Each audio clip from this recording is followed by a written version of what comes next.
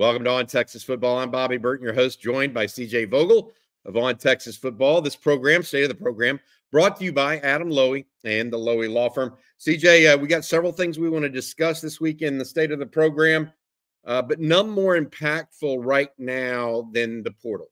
The Longhorns have now seen 4 guys, as of this taping right now, enter the portal.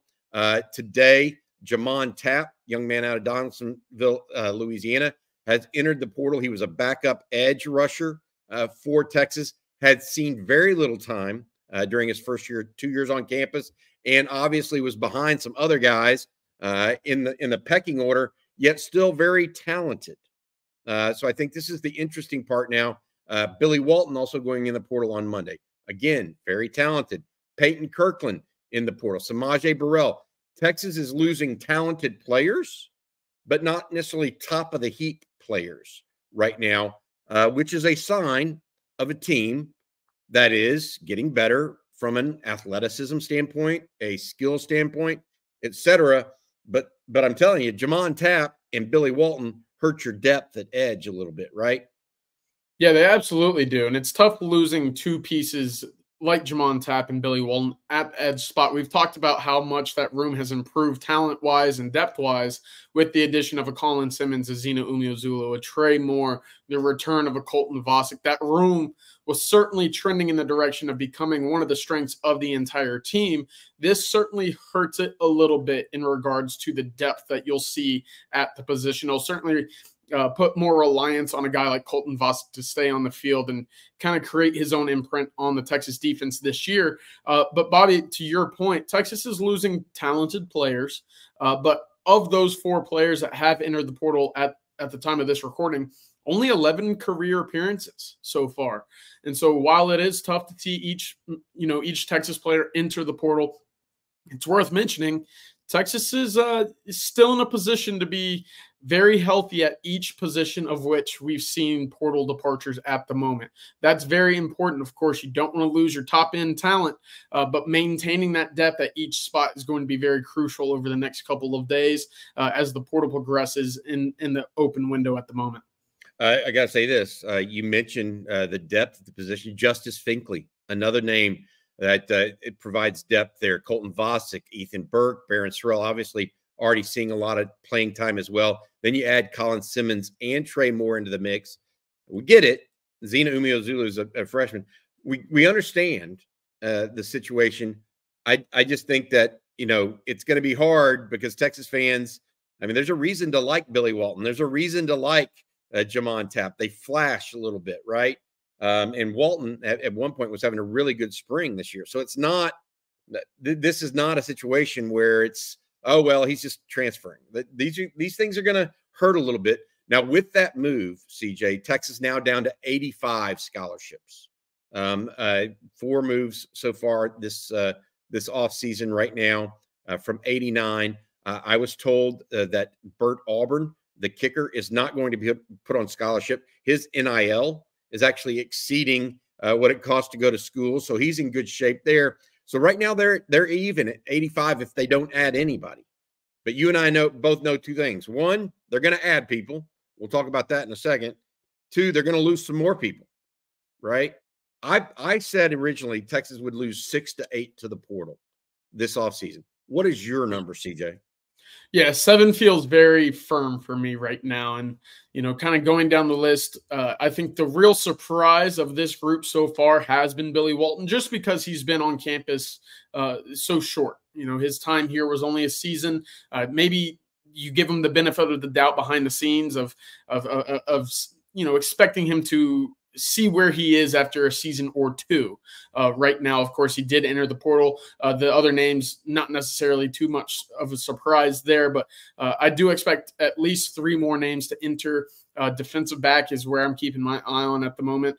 Of course, a couple names on the offensive side of the ball. I don't know if Kyle Flood will be able to hold on to all of his children that he's been able to accumulate over the last couple of years. So that will certainly be an area of close watching as well. But right now, 7 feels accurate. I think Texas at least needs to have like to see 2 more depart just to see what else they can add from the portal at positions of need. We talk about defensive tackle. That's certainly one where a spot needs to open up moving forward. Well, the interesting thing about Walton, I was told last week he had a conversation. He and his parents had a conversation with Texas, and that he had decided to stay at Texas. But over the weekend, something changed. So there's also that nature of this business where, things can and do change. And these young men have to make decisions they think are in their best interest as well.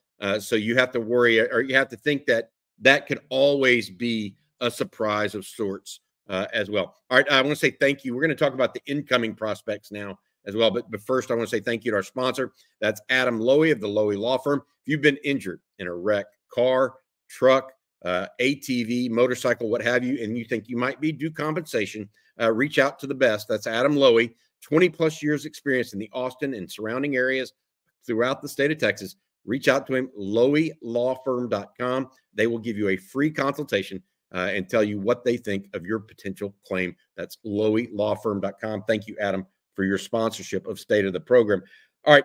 Incoming guys. CJ, you reported this morning that Bill Norton, defensive tackle out of Arizona, would be visiting Texas this weekend. Interesting thing here, Texas already has one defensive tackle from Arizona at Texas. Tia Savea came in the winter term. Now you have potentially Bill Norton. What is the latest news you have there on the big defensive tackle out of Arizona? Yeah, I was told Bill Norton will be on campus this weekend for the spring game, making his first trip since entering the portal on Tuesday, will be to Texas. And, of course, the tie there is Johnny Nansen, the former Arizona defensive coordinator, now Texas linebacking coach and co-DC here in Austin. That's the connection. Of course, Texas is in the market for an interior defensive lineman, and in the market for a guy that plays over the nose. Not so much just any interior defensive lineman, a guy that can stand right across from the center and really be that run plugging piece right across the line there. So the big thing there, 6'6", 325 is the accurate height and weight for Bill Norton. 150 snaps a year ago, 70 of which came over the A gap, 179 of which came over the B gap. So again, a nice split there. Only a 9-snap difference there between his A and B gaps. Of course, that's where Texas is looking to add pieces. We saw a lot of Byron Murphy in the A gap a year ago, as well as Tavondre Sweat. No longer having those pieces with experience there. Now you're looking at a guy who's played 5 years of college football. Let's not forget his most recent being his most fruitful at the moment. But Bill Norton visiting Texas this weekend for the spring game, a piece that Texas could certainly look to add in terms of depth and experience over that A gap. All right. That's not the only one. I mean, let's be honest. We've said all along Texas might go for, or was going to try to go for 2 defensive tackles, especially if the right ones came available.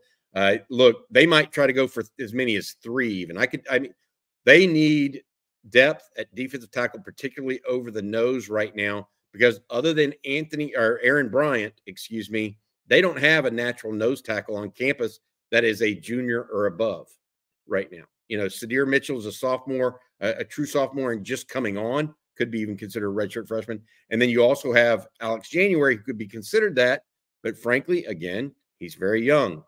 So I can see Texas trying to push the envelope at that defensive tackle position over the nose in this portal session. We have not heard yet whether or not either of the Michigan defensive tackles are going in the portal for sure. Those young men, why would you even think they might go in? Well, I think one of them at least tinkered with the idea in the summer or in the wintertime after losing the head coach, the defensive line coach, the defensive coordinator, and then another defensive line coach due to a DWI. It's been a little murky up there. And then Michigan yesterday goes on probation as well for 3 years. So that allowing them to move kind of freely as well. Then you have guys at UCLA and even USC that are possibilities for the Longhorns as well, if they enter the portal after all. But I will say this, Texas now with losing Tap down to 85 scholarship total. Okay. So there has to be more attrition, CJ. You said 7, I said 6 to 8. There has to be more attrition. There's room for 3 to 4 more so they can add guys like Bill Norton and whoever else they might find in the portal on the backside. So there's a little give and take here. It's natural for the Longhorns. All right, let's move on a little bit, CJ, to the next portion of this show. We want to talk about the spring game a little bit. And what we want to talk about is a couple things. You wrote an article earlier this week on ontexasfootball.com where you were talking about the guys you felt like have stood out in spring practice based on not only what Steve Sarkisian has said, not only what players have said to the media, but what you're hearing behind the scenes. Give folks a few names and maybe some context behind the guys that you're hearing behind the scenes are performing probably above what you thought they would be this time just a month ago.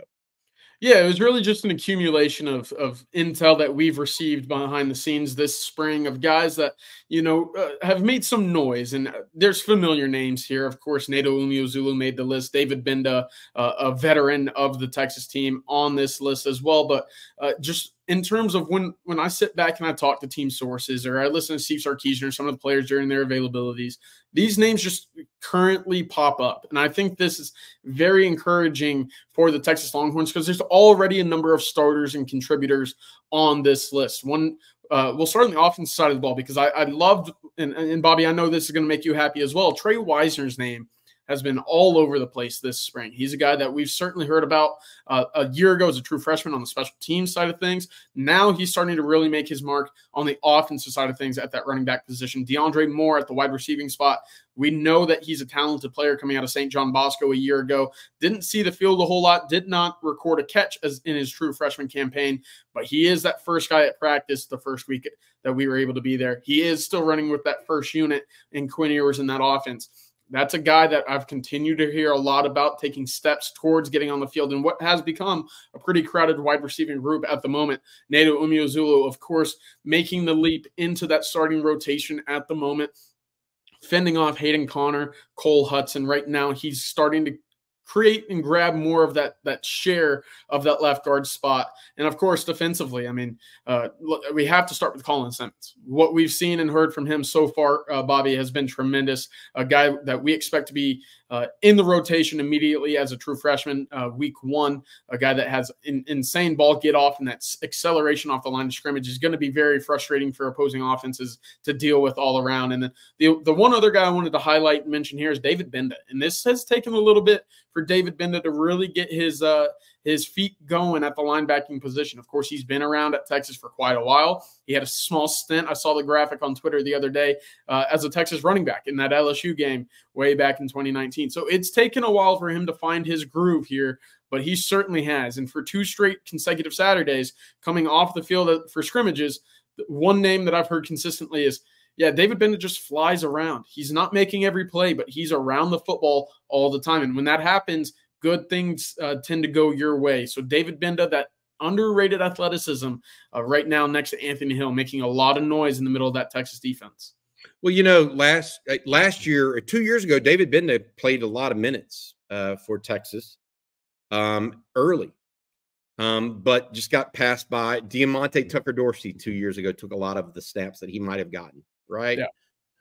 And he just, for whatever reason, didn't keep going forward. His rate of improvement wasn't such that he was speeding up. And then you have a freak, and I use this term nicely, like Anthony Hill show up on campus last year, and all of a sudden a guy that's trying to grow, he gets put behind him to some degree, right? And Jalen Ford comes back for an additional year. So Binda last year, I thought, was improving, got lost in coverage a little bit, but we talk about it all the time. They go at their own rate. These guys aren't just automatically growing into players. Of them are 17 years old and some of them are 22 when they really start to figure it all out. It just all depends on that sort of thing. One of the guys that I thought was interesting that Steve Sarkisian mentioned yesterday, Jure Bledsoe. I want to get your thought on him and what you're hearing behind the scenes, because I think that personally he is the disruptive force potentially among the current defensive line, like more so even than Alfred Collins or Vernon Broughton. What are your thoughts about that, and how far have you heard he's come thus far this spring? Well, he's certainly gotten a run with the first team unit on the interior defensive line. How much? Well, that kind of depends on his own play. That's kind of the thing with Jure Bledsoe. You see the flashes, you see the sparks of greatness because that athleticism is so, I would say, advanced compared to his size, where he's playing right now, and how important that is for the interior defensive line. Jure Bledsoe, almost in a sense of athletic talent and ability, is a unicorn because of what he's able to do at that weight. Two things, though. There needs to be more consistency.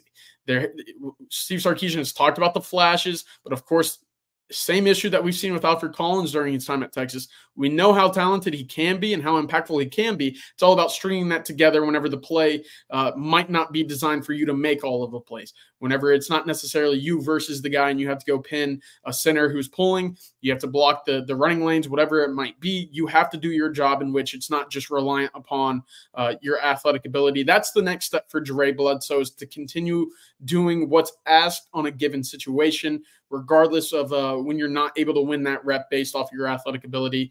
Right now, again, the flashes are there. He's been running with the first unit at times. Right now, Bobby, anytime he's paired up with that second unit, he is very disruptive.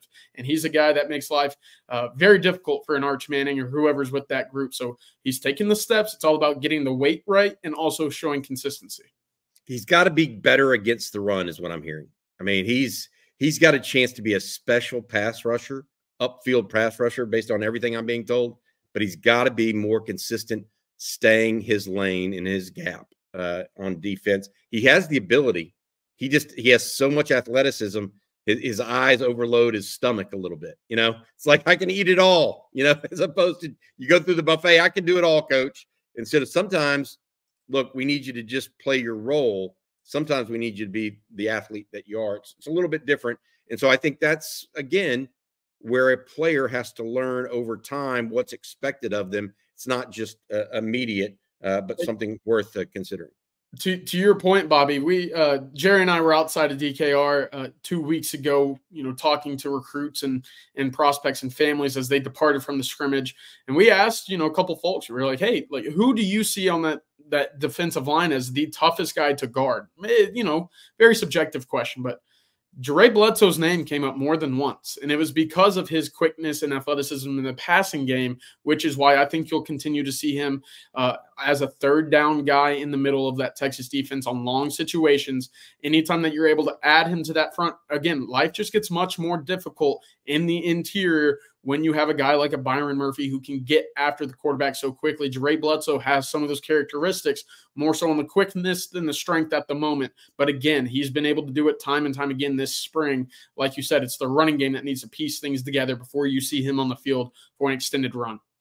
All right, I want to again invite folks to come out today to the Posse. We've talked about it on our live streams, but today from 3 to 6 or 3 to 5:30 or so, we'll be at the Posse East. Please come join us and hang out a little bit. We'll have we'll buy the first one on us. It is kind of a thank you to people and watchers and viewers and readers of On Texas Football. One of those people that will be there is Adam Lowy, by the way. He'll be out there just hanging out with us, as well as CJ, myself, Rod Babers, and Jerry Hamilton. Adam and the Lowy Law Firm have been helping injured Texans for 20-plus years. If you've been injured in an auto accident, whether it's truck, car, motorcycle, even an ATV, and think you might be due compensation, make sure you give Adam and his group a call at the LowyLawFirm.com. We appreciate their sponsorship. Hope you guys are able to make it out today at the Posse and maybe talk to Adam a little bit as well. He's a big Longhorn fan. Hey, before we get to recruiting here to kind of close this out, CJ, I shouldn't say before we get to recruiting, because as we get to recruiting, what are you looking for right now? We had Jackson Christian on campus yesterday for Texas in football, another basketball recruit on campus today after them picking up 3. How big is this spring game situation right now for the Longhorns? Dozens of guys lined up to come in, poor weather potentially for the spring game as well. What are your thoughts of these spring game visitors that you're thinking right now?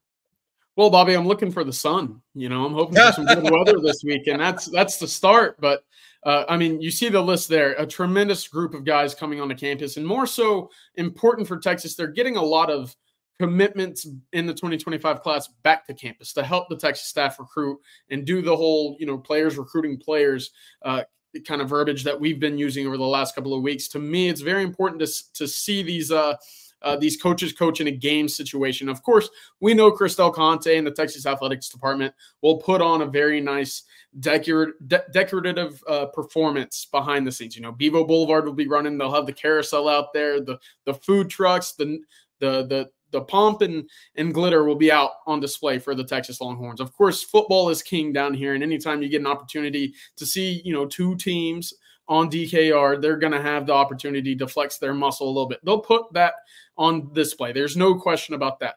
But in terms of what this means for recruits, it's about seeing how the coaches coach in a game situation, being able to see how these players and fans get lively with one another. It's very exciting in that sense to kind of get a glimpse of what it's like to play a game at Texas. This was around the time last year, Bobby, that we saw Brandon Baker really start taking Texas a little bit more serious because he visited the Texas spring game. He saw the city of Austin in the spring, and he understood what it was like to play for and be coached by Kyle Flood in a game situation. That might happen again with a number of recruits. Of course, that list was very promising, but when you have 5 guys in the Texas class back on campus to help say, hey, this is the reason why you should commit to Texas, it makes things a whole lot easier moving forward. Yep. All right. So I just think it's going to be a good weekend, even if it's rainy and that sort of stuff, because to your point, players recruit players, right? And so you get 5 recruits back on campus that have committed. You get another 2 dozen that have offers. Players recruit players. So, and the more familiarity with one another, you know, I think it'll be very, very positive for Texas. All right. Hey, if you guys want to keep up with the very latest news and information on the Longhorns in between these videos that we put out, there's one way to do that. Go to ontexasfootball.com. Right now, we have a premium subscription. We're offering people $20 off the annual subscription. So instead of $59.95, it's just $39.95 annually or $5.95 monthly. All you have to do is use the coupon code OTFOG. That's OTFOG. You can become an OG for On Texas Football. Put that code in. Apply the code. You'll get a subscription for just $39.95. All right, CJ, that'll do it. I'll see you later today at the Posse, along with Jerry and Rod. Longhorn fans, 3 big days coming up. Not only, in my opinion, seeing what the Longhorns can deliver on the field on Saturday, but also all these recruits on campus as well. For CJ Vogel, I'm Bobby Burton. Thanks also to our sponsor, Adam Lowy. We'll see you next week on State of the Program. Hook 'em.